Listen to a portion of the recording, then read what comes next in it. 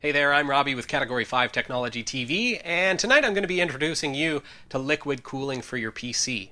In particular, I'm looking at this device. This is the Thermaltake Big Water 780E, and the reason I wanted to look at this one from Thermaltake is because everything's included in one easy box. So you just have to buy that one box, and you've got everything that you need to get started. You don't have to shop around and hope that you've got everything and then find out, oh no, I forgot to buy the hose, and then all the liquid spraying all over your computer. That would be nasty. So this is a 3U ESA certified device. That means, well, that's the Enthusiast System Architecture from NVIDIA. It's an open standard for doing things like monitoring the fan, monitoring the level of your liquid so that you can actually tell if your liquid is running low through software. So that's very cool, and it gives you a lot of other features that we're going to be looking at in just a few minutes as well. So contained within this device, we've got the radiator, the fan, the pump, the liquid coolant reservoir, the ESA sensors, the flow indicators. Everything that needs to happen for the liquid cooling is happening right here, which is nice. It's all self-contained and really sleek. We've also got the hosing that comes with it. The liquid coolant is included, a nice little filling hosey thing. I don't know what you call that. And of course the copper water block, and this is going to allow you to cool your CPU using the liquid cooling system. That doesn't matter whether you're using an old P4 that's the socket 478, doesn't matter if you've got a quad core 775 or even an AMD chipset. There are mounting brackets for each of those. So let's just kind of clear off this desk here and get started on our liquid cooling system. We're actually going to take this right from the get-go and see how easy this is to install in our system. Now, it's imperative when installing a liquid cooling system into your computer that outside of your chassis, before even thinking about installing this thing, that you test it. You don't know if it got damaged during shipping. Somebody could have dropped it or thrown it off of a tall building. So we just want to test it for the safety of your own equipment. So what we want to do is we want to just grab this hose that's included with the Big Water 780E and just unravel that. We're going to pull a small piece of that off, which is going to be, garbage at the end of this. But it's going to give us the assurance that this is going to work just fine without any leaks. So one of the things with the hose is you got to make sure that your pieces are long enough that it's not going to crimp like this, okay?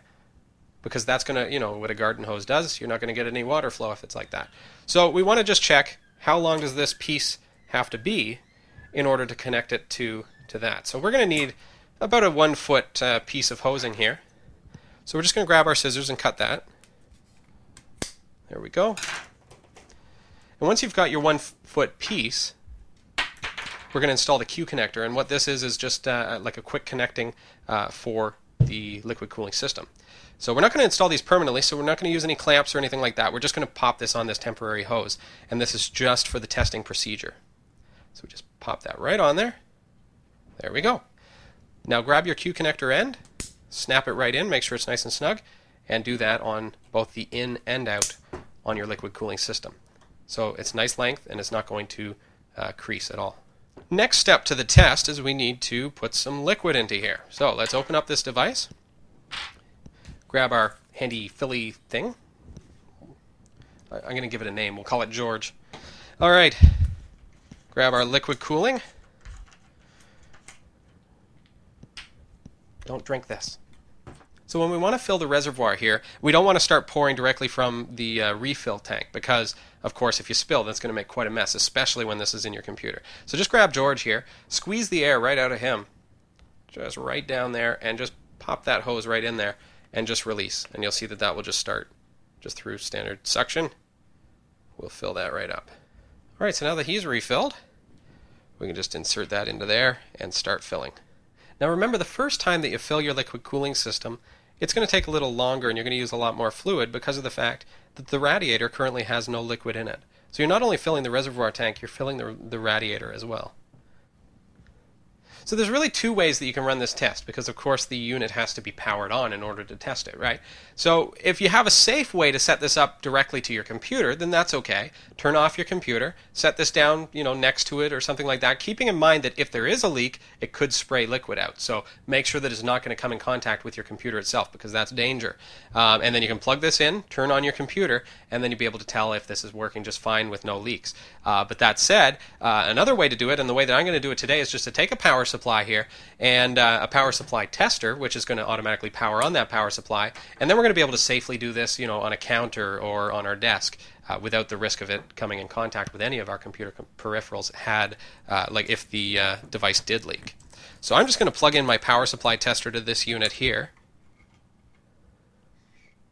So just observe the manual for your liquid cooling system with regards to the power connection. I've just connected this to the BigWater 780E, this cable here that's included with it, and then I'm going to plug that into the power supply itself. So with the power supply's power switch in the off position, let's connect the power cable.